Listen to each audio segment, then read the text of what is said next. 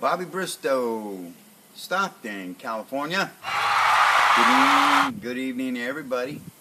I want to say hi to Carrie up in Lake County, and Isaac, Xander in Ziana, and Charles.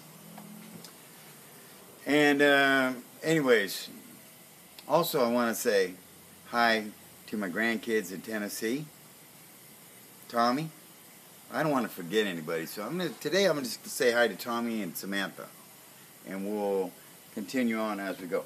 Word of the day: chili peppers, or just chili. How about just chili? I'm going to go with that. And these are going to go right over here.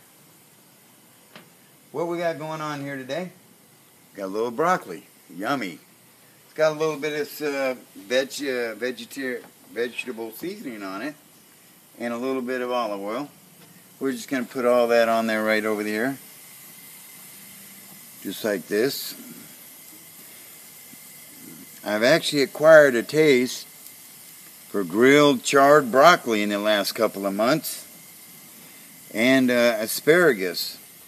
Never really paid too much attention to it before. I was alright with it just being steamed.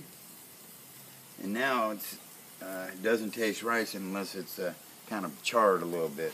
Did you blanch that first? I did, Vivian. Gosh, stupid me. How did I know that? Anyways, I did blanch it. A little bit of salt. Actually, I used a little bit of Baltic sea salt this time, or Celtic sea salt, and that makes it nice and green. Just put it in there 30-40 seconds, or you can leave it in there a couple of minutes, make it a little more tender. We know what this is right here, right? This is salmon. And what I got in here is, actually I used a little bit of that apricot syrup I showed you the other day, and a little bit of white balsamic vinegar, and a little bit of pepper, and a little bit of garlic powder, and there was one more thing. Oh, a little bit of kind of a ginger sesame sauce. I just kind of mixed them all together there.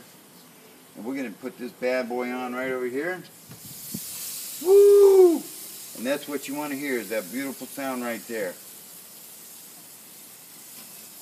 Well, we don't want that, because that will take your eyebrows right off.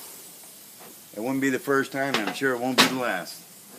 So, anyways, what we got going on here is we got the salmon, we got the broccoli there, and we have some chilies. Chili is word of the day. I have some rice in there with a little bell peppers, and that's about it. So, once again, word of the day is chili. Bobby Bristow from Stockton, California. Have a good evening. Bye.